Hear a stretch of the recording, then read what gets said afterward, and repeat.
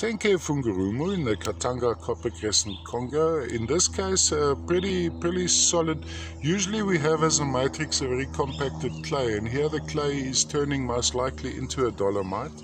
Sitting on top of this we have a thin layer of crassicola, in this case a bluer crassicola.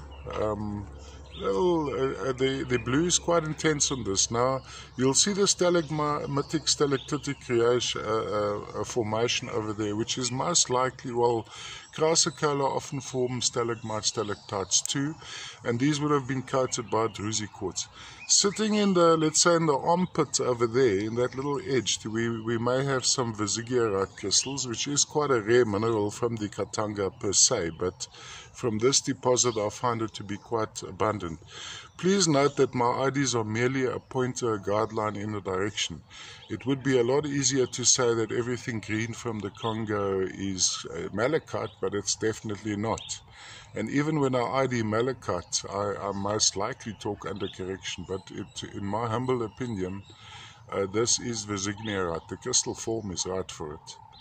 So we have the dolomite underlying matrix. Sitting on top of that is a thin layer of crassicola,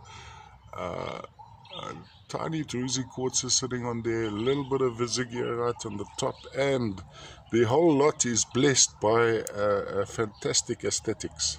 Just turn it over this way. The matrix isn't all that much to look at, but this, okay, and there's a projection of the main ore there on that section.